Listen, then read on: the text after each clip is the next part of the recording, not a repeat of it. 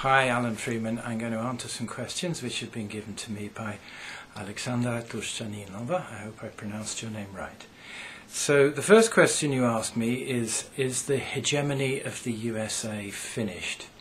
Now, I think you probably get more of an answer about that from my partner Radhika Desai, who's just written a book called Geopolitical Economy, in which she says not only is it finished, but it never was.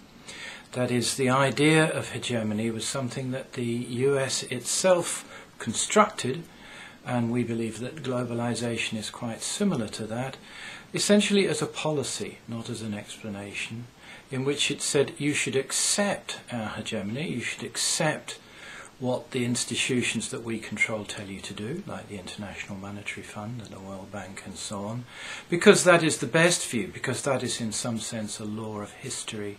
So what's going on is actually a serious distortion of knowledge, because they're taking something that they want, that they need, and they actually need because their country is in decline and has been in decline for some time and never achieved the kind of domination that British imperialism achieved.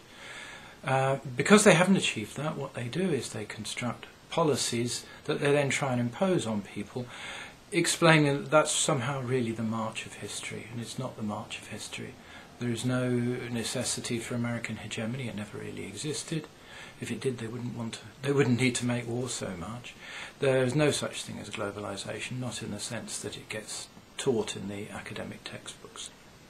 What's really going on is that the United States has been in a very long, protracted decline since about the 1960s. It emerged from the post-war, undoubtedly with productive superiority, and it attempted to impose on the world an order which it would control, but it could not, because that world was already full of nation-states, including nation-states which were rivals to it, which it had to support, such as Japan and Germany. Needed to support them, not out of some need to construct an empire or hegemony, but because it needed a buffer against the revolutions which had been taking place, both in China and also the continuing process of basically production of states which were defending themselves against the worst depredations of capitalism, whatever we think of the means that they used to do that. So my answer is, it never was, and what there was, which was a policy and not a theory, is actually in serious decline, and we are now seeing the crisis of that economy and its influence in the world. So the next question, you say, some people say the theory of Marx won because we finally see the financial crash. Can we renew his theories and adopt for today's needs? In the talk that I'm going to give, I stress that the question we now face is a very important practical one. We have to know what to do next. Now, why does that bear on what Marx had to say?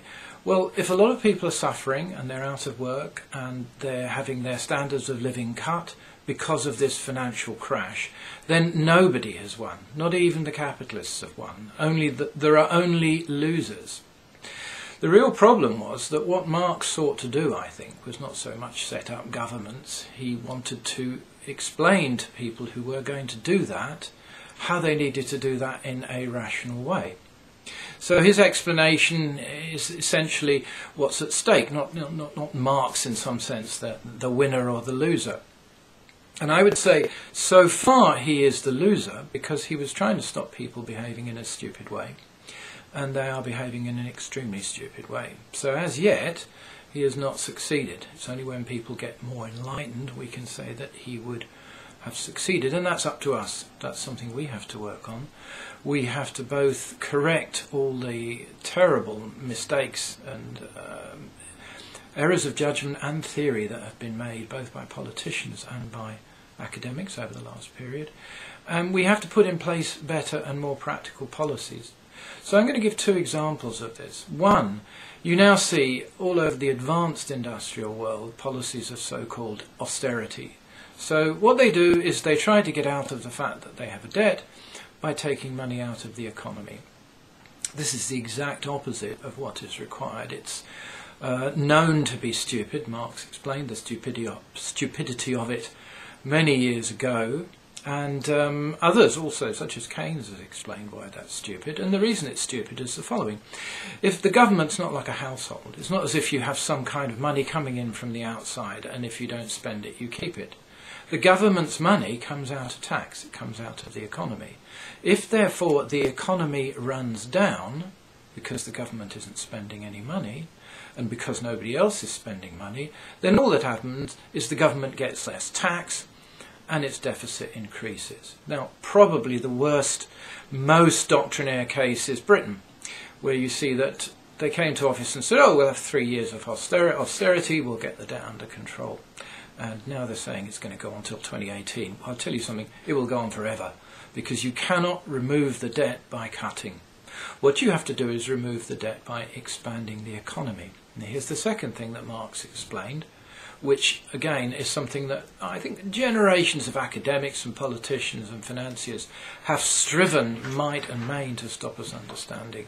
That is that the capitalist economy itself generates from inside itself long-term tendencies to stop itself working.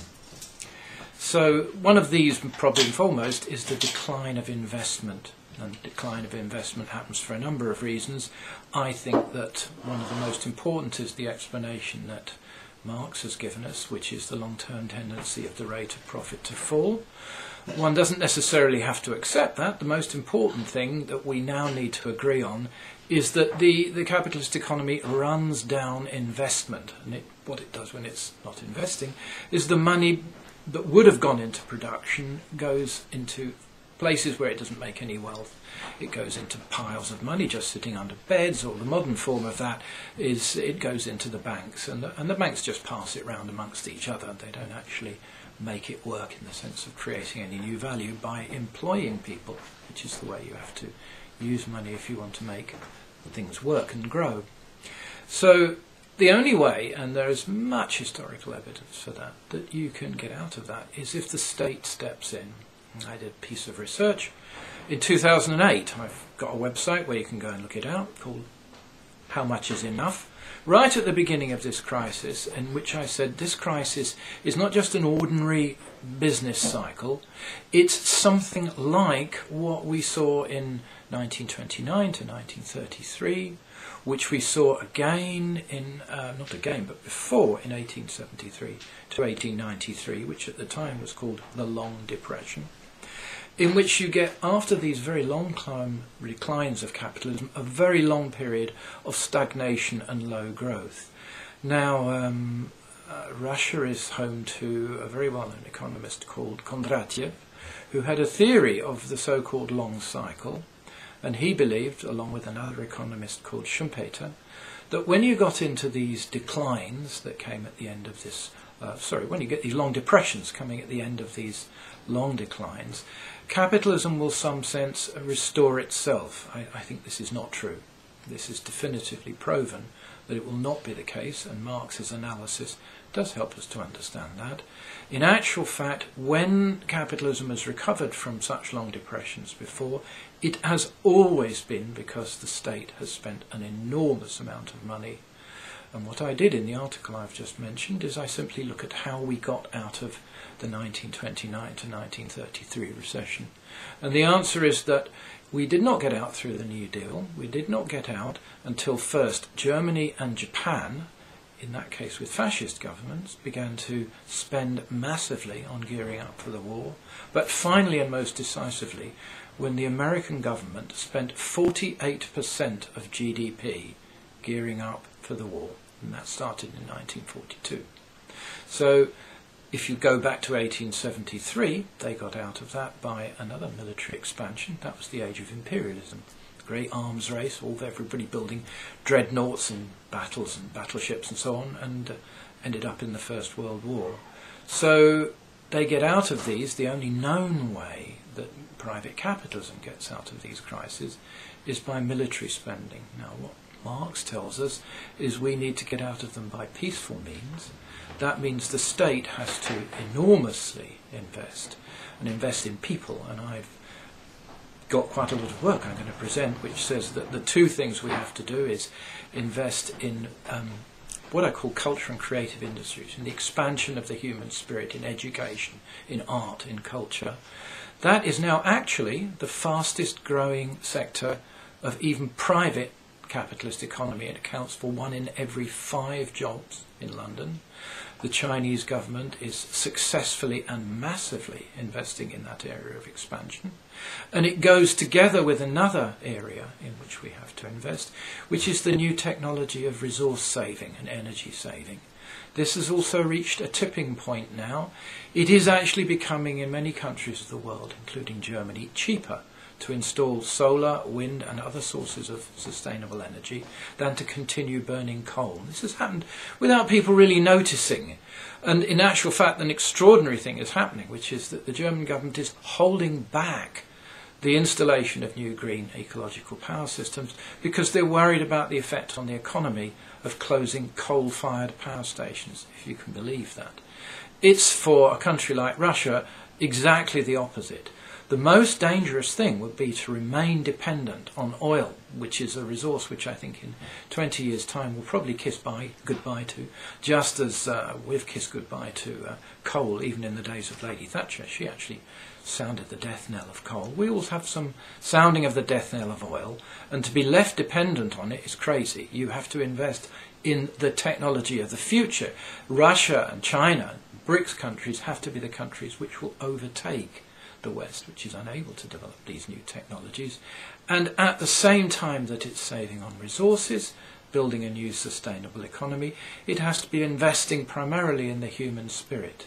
Now, that doesn't mean that you should not also be investing in infrastructure. On the contrary, you can only educate people, you can only give them time to think and create if you actually build houses, schools, cities, if you create every means by which people can develop themselves as humans, and particularly for a less developed country such as Russia, and for BRICS countries like China and Brazil, that's the fundamental priority. So, in summary, Marx outlined the programme that was necessary. It's called combined development. The state should lead. It should invest in the most latest new technology. It should place investment in humans at the centre of what it does. It should respect our relationship to nature.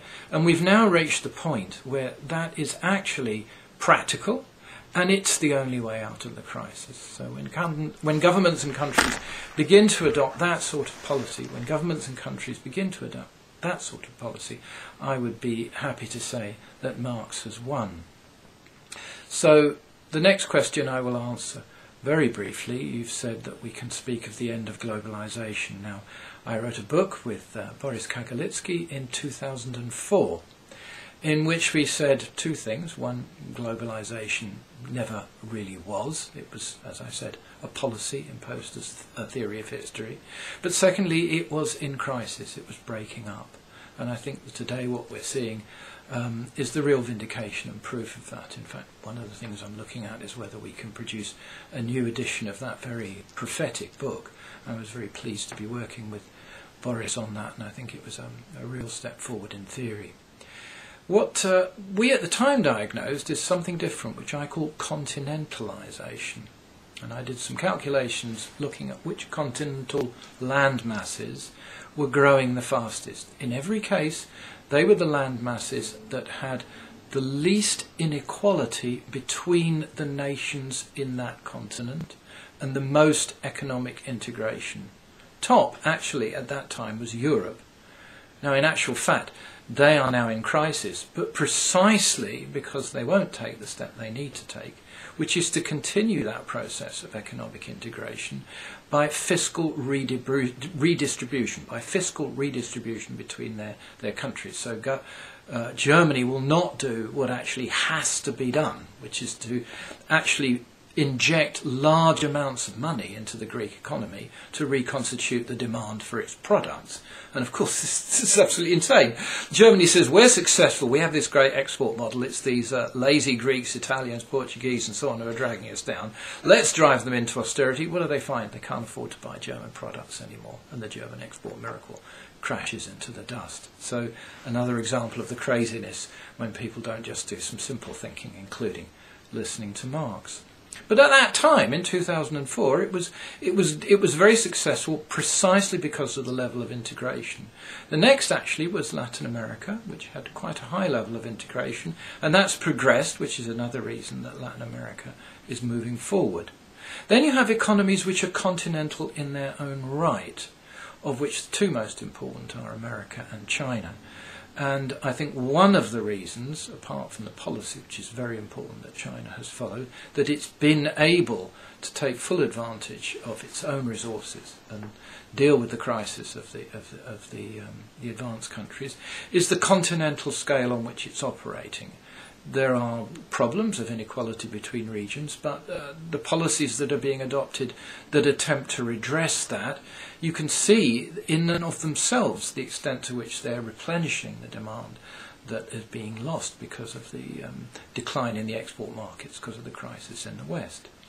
And it's because basically the USA and now China are continental that they can get economies of scale.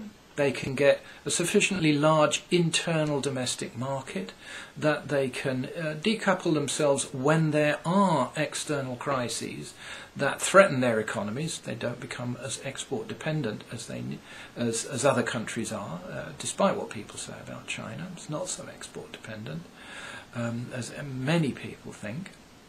That requires a continental scale. The economies of scale in industry require a continental scale, and those continents which are bringing themselves closer together are those which we found in 2004 were the most successful. Now, as to Russia, the opposite was the case. The collapse of the USSR resulted in a phenomenal increase in inequality between the various components of the USSR because it broke up their natural economic unity. Now, I know that there are immense social and political issues involved in bringing back together some sort of economic bloc, but economically you only have to look at where those countries are situated, and the need for an economic unity, a continental unity, is absolutely stark-staring and obvious, and the failure to do that is one of the reasons behind the fact that the ex-USSR countries have not done so well. And so part of what needs to be done is continentalisation. And I'll just say in passing that if you look at what the USA actually tries to do in its strategies, it doesn't try to globalise. It tries to break countries up. So the whole initiative they took towards Yugoslavia, towards the USSR, towards Russia, is to chop bits of it off, destroy its unity, so that that can help them maintain their economic dominance and increasingly destructive dominance for the rest of the world. So what is waiting for the dollar as a major world currency? Well, in a certain sense, that follows from what I said about continentalisation. I don't subscribe to the theory of hegemony, and I'm extremely dubious that the whole project of a single world currency as opposed to a single world debt clearing system, which is what Keynes proposed, is actually practical. And what people are actually doing is they're making a series of step-by-step regional alternatives, such as the financial integration that's taking place in Latin America. And that's what makes sense, is continental currencies. Then, of course, they have to construct trading relations between themselves, which deals with the ways in which they can help each other. Now, that's the opposite of what IMF proposes, which is the complementarity, as they call it, between the economies of the third world and the advanced world, is the advanced world will supply the capital and the third world will supply the labour. That's just a recipe for a new slavery, and it hasn't worked. It doesn't work. What you want is the natural complementarity, that some countries have more resources, some countries have different climates, some countries have developed certain areas of technology better, and you can have a mutually beneficial cooperative exchange between countries that are at a similar level. And that brings me to the last question, which is the real reason that you have this phenomenon of the BRICS is a combination of all the things that I've just mentioned, which is what they're doing. You have a growing involvement of the state, the refusal to just accept the private investors and just get on with what they want to do. You have continental orientation, a sensible orientation, more or less, to surrounding economies to attempt to bring about that economic unity. Setting up of continental financial institutions to buffer those organisations against world markets, in fact decoupling in many respects from the worst of the world financial markets, not accepting the dollar's hegemony, not holding all your reserves in the dollar, which is increasingly going on. So they're doing that, they're continentally integrating, setting up alternative financial structures, and they're beginning to set up trade relations between themselves which work. So the extent to which they succeed in doing that, and Russia can play a big role because it's less involved than the others, it's less advanced than the other BRICS countries in that respect. Of course, the worst of that is South Africa, which has probably the worst, does the least of these things, and therefore has the biggest problems. But that is the process, and it's not the inevitable march of history. It's a policy decision. It's what we do. Thank you very much.